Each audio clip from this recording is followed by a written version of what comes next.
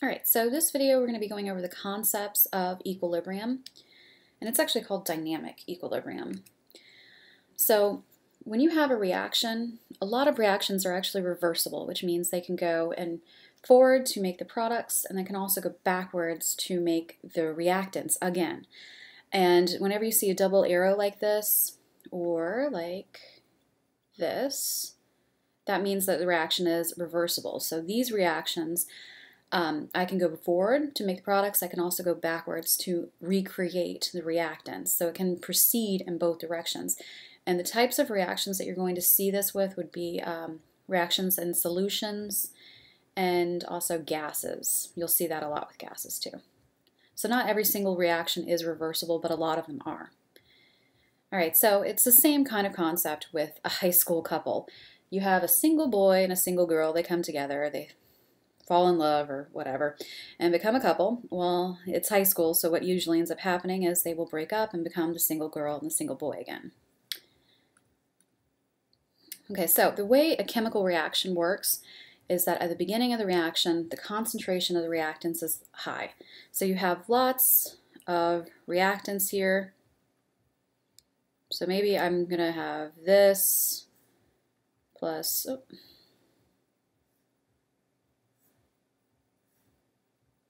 so maybe I'm going to have this plus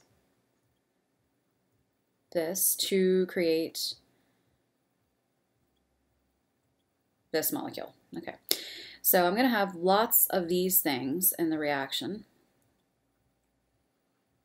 in the beginning, and then none of the product. Well, so as the reaction proceeds, the concentration of the reactants will decrease. So I'll actually have less and less of these, and then I will begin to make more and more of my product. All right, so collisions are more likely to happen between the reactants at this point because the concentration of the reactants are so high. So the rate of the forward reaction, or the rate I make products, is going to be very high because I've got a lot of reactants to react and make those products. All right, so towards the middle of the reaction, you're going to have more products that are being formed, and they begin colliding with each other, and then the reactants will actually be formed. So you will have more of your products, and then you're going to have less reactants at this point too. So you'll probably have a few of these. Well, what ends up happening is those products will actually go in the reverse reaction and make more of your reactants again. So the rate of the reverse reaction begins to increase towards the middle of the reaction. Okay, so at a certain point, the rate at which you make these products and then the rate at which you make these reactants again is going to be equal. And then that's called equilibrium. So the equilibrium is when the rate of the forward reaction is equal to the rate of the reverse reaction. So it just means the rate at which I'm making products is the same as the rate that I'm going backwards to make the reactants. It does not mean that the number of reactants is equal to the number of products. That is not what that means. It means that the rate at which I'm forming the products is equal to the rate that I'm making the reactants. So this is what it'll look like if I graph it. So if I'm looking at the rate of the forward reaction, so the rate at which I'm making products, as I move forward in the reaction, the forward rate begins to decrease, and that's because I'm using up my reactants to make products, so I'm not going to be able to make as many products. Well, the reverse reaction will start to increase towards the middle, and that's because, well, I'm making more products, so now I have more chances to go backwards and make the reactants. Well, eventually, as I let the reaction proceed, these rates will be equal to each other. So if I'm graphing it, I should see that they come to meet each other in the middle. Now, if I'm looking at the amount of reactants versus products, equilibrium is when the amount is not changing. It's just staying the same. So as I come to this point, this equilibrium, you'll notice that the amount of products and the amount of reactants is not changing. And that's because as I go forward in the reaction and both of the rates are equal, well, the amount of products that's being formed is equal to the amount of reactants being formed. So that rate will be equal, not the amount necessarily. And so if you look at this right here, you'll see that products, the amount is not equal to the reactants here. And a lot of times they will not be equal. All right, so equilibrium looks like the reaction has stopped. Stuff is still happening though. The reverse reaction is happening, the forward reaction is happening. It's just they're happening at the same time, so it doesn't look like anything's happening. This is why we say it's dynamic, because there are changes happening all the time. The amount of products and the amount of reactants is not changing at this point. Doesn't mean that the amounts are equal, it just means that the amount itself is not going to be changing at this point. So you're going to have some products and some reactants at this point. So if I have this reaction right here, this is when you have I2 plus H2 produces this. Okay, so this is what it looks like in the beginning. I have lots of I2s, lots of H2s. At equilibrium, I'm going to have some I2s and some H2s, and I'm also going to have some products. So I have a product here, here, here, here, and then I have some of the reactants. Doesn't mean that they're equal in amounts, it's just me at this point. The rate that I make, the HI, is equal to the rate that I go backwards to make I2 and H2. So if I have a particle diagram of something at equilibrium, you should see some reactants and some products. All right, so the law of mass action is where we mathematically look at the concentration of your reactants and your products. So it explains and it predicts behaviors of the species in a reaction. So Kc is a special number. It's the equilibrium constant of concentration. And what it does, if you look at it, Kc is equal to the amount of products divided by the amount of reactants. More specifically, anytime you see these brackets, by the way, it means concentration. It means that you would take the concentration of each of the products to the power of its coefficient, multiply those together, and then divide it by the reactants to the power of its coefficients. Okay, so Kc is always equal to a certain number for every single reaction. No matter how much you start with or how much you end with, Kc is always going to be the same number. Okay, so whenever you're writing this equation right here, the reactants and the products, they have to be in the same state. So if they're all aqueous, they can all be included. But if you have a solid or a liquid, you don't include those. If you have a gas, you don't include those with aqueous either. Okay, so K. K is very important because it can tell you if the reaction is going to be more favored for the products or the reactants. So which direction is the reaction going to go in? Is it going to go more in the product side to make more products, or is it going to go backwards to make more reactants? Well, you can tell by the size of K. So if K is greater than 1, what that means, you have to remember,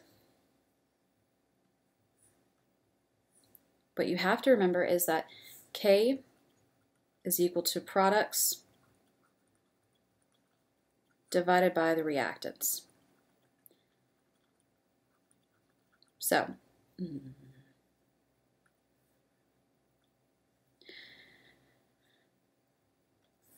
when you're looking at this, if K is greater than 1, then that means the top number is going to be bigger. So that means that you have more products than you have reactants, which means that this reaction likes to make more products, which means that the forward reaction where you make more products is favored. Well, if K is less than 1, it means that this number down here is bigger. So that means that you have more reactants than products, which means that the reaction is more favored in the reactant direction. So the reverse reaction will be favored there. If K is approximately 1, products will be equal to the reactants, so the top number is equal or almost equal to the bottom number. The reactions are equal. Okay, so let's look at some K values. Okay, so let's look at this first one. 2.8 times 10 to the second. Well, that means that K here is larger than 1. So if K is larger than 1, the forward reaction is favored. So that means I'm going to make more products than I will reactants. This one is, K is, well, it's 2.7 times 10 to the negative 17th, so that means it's less than 1. So that means the bottom number is bigger, so that means that my reverse reaction is favored. And then right here, again, it's to a negative exponent, that means it's small. So K is less than 1, the reverse reaction is favored. So I'm going to have more reactants in these two reactions than I will products, because the reverse reaction is favored, not the product reaction, or the forward reaction. Okay, so in the following system, at equilibrium, what will be in a higher concentration, reactants or products? Okay, so we have this reaction right here, and we look at the Kc value. Well, Kc is, and Kc is just K of the concentration, is less than 1, it's very small, which means that the reverse reaction will be favored. So if it's less than 1, remember that means the bottom number is bigger. Those are the reactants.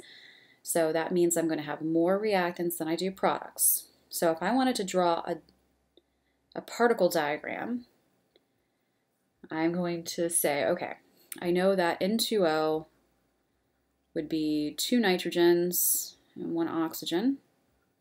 So let this be N2O. O2 will just be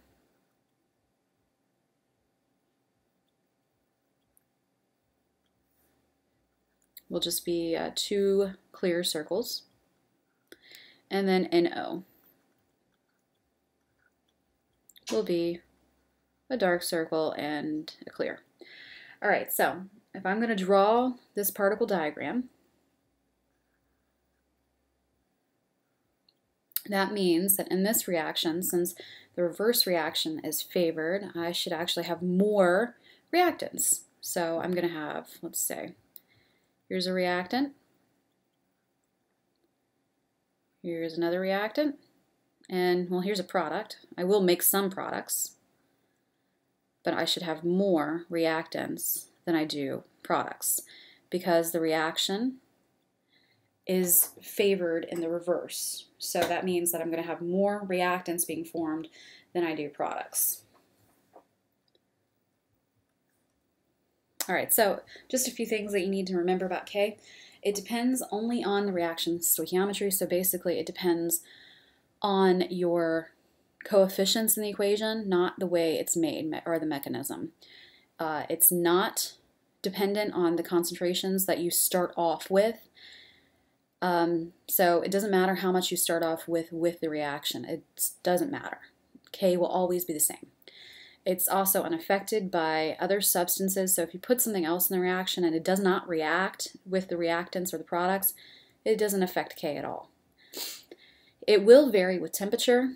It's written without units, and it never includes pure liquids or pure solids. All right, so let's write the K expression for these following reactions. So remember, Kc is going to be equal to each of my products to the power of its coefficient divided by the concentration of each of the reactants to the power of its coefficients. Okay, so every K expression should look like this. So let's do the first one right here. All right, so Kc is equal to, well, let's look at the products first, products on top. Well, I have a solid here, so I'm not going to include solids in this reaction, or in this expression. So CO2 is a gas, I can include that. So the concentration of CO2, well, the coefficient here is 1, so that to the 1 first power, I don't need to write that. And then I would divide that by the concentration of the reactants. But again, I have a solid here, so my Kc is actually just equal to the concentration of CO2. That's the only thing that that Kc is dependent on. So let's look at the next one. All right, so Kc, products divided by reactants. Okay, so we have aqueous, aqueous, so I can include that in my expression. So the concentration of silver to the power of its coefficient, there's no coefficient here, so no coefficient, or no power. Cl, so the concentration of chlorine ions, but it has a coefficient here of 2, so I'm going to take that to the second power. Now I would divide that by my reactants, but solids can't be included here. So do not include solids or liquids, and make sure that everything is in the same state of matter. All right, so this is my Kc value of this one. All right, let's look at the next one. All right, so Kc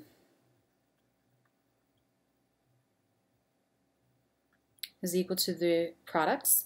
So the concentration of CO times the first power, because there's no coefficient here, multiplied by the concentration of water. So I'm including all of these reactants and products because they're all in the gaseous state. To the first power, because there's no coefficient here.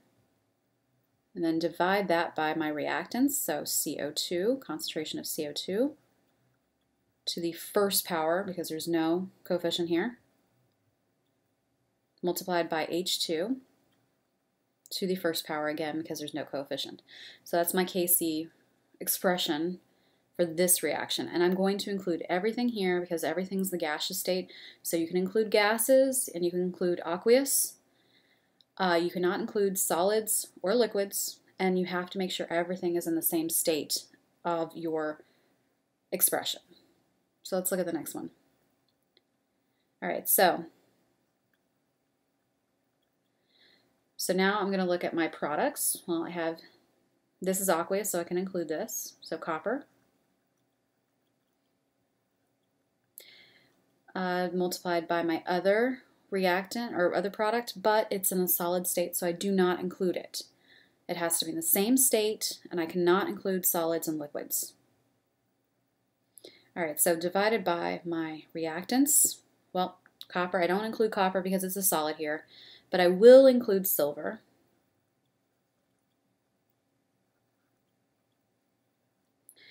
And since there is a coefficient here of 2, it's to the second power. So that would be my Kc expression for this one.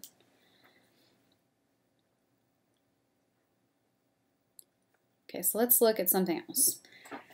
All right, so the following experiments were done and the concentration of each species was measured at equilibrium. Calculate Kc for each experiment. So basically, 3 experiments were done for this reaction. They measured the concentration of each of the reactants and products, and we need to calculate what Kc is. So these are the concentrations at equilibrium. So the first thing we should do is write the Kc expression.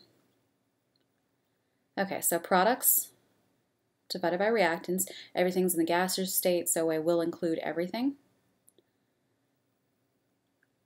And this will be a balanced equation. It's already balanced.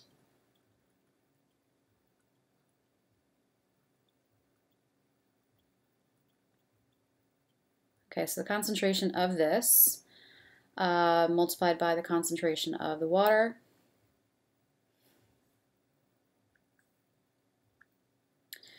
by the concentration of the water. All right, so, and to the first power for both of them because there are no coefficients. So we're going to divide that by the concentrations of the reactants. So this is my first reactant. I do include it because it's a gas. Everything here is a gas.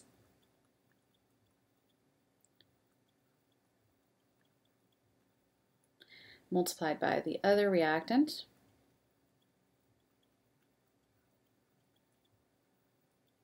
All right, so that's my Kc expression. So now I'm just going to plug my numbers in because I already I have the concentration of each of my reactants and products, so I can just figure out what Kc is by just plugging it into the expression. So C3H7OCO2C2H5. Okay, well, let's figure out what that is. I know what water is. This is water. Ethanol is C2H5OH. So I've got butanoate and then butanoic acid.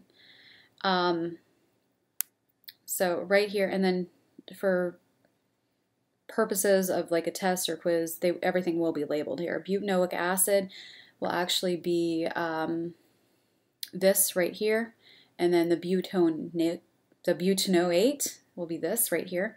And like I said, for a test or quiz, I would give you the everything labeled. All right, so ethyl butanoate is this thing right here. So that I have 20 moles of that. So I'm just going to plug everything into the Kc expression. So it's 20 for butanoate, and then for water it's also 20. I'm going to divide that by my ethanol, which is 10, multiplied by my butanoic acid, which is also 10. Alright, so just plug and chug at this point. 20 times 20 is 400, divided by 100 should be a value of 4. So my Kc value is 4 here. So what that means is that the forward reaction is favored. So you're going to have more products than reactants here. All right, let's look at the next one. All right, so remember it's products divided by reactants. So I have 10 for this one, and then I have 40 for the water. And for my reactants, I have 5 and 20. All right, so here I have 10 times 40, which should be 400. 5 times 20 would be 100. So again, it's 4. And you should see that. If you're getting the right K value, the K value will never change. It doesn't matter how much you have of everything. K will always be the same. So it should be 4 for the third experiment too. So let's look at it. All right, so we have 12 times 10 for my products, and we're going to multiply that by, or divide that by 30. So divided by our reactants. So that's going to be 120 divided by 30. So again, it ends up being 4. So it doesn't matter how much you have. The amount isn't important. What's important is the ratio, which should always be the same. So it's going to be 4.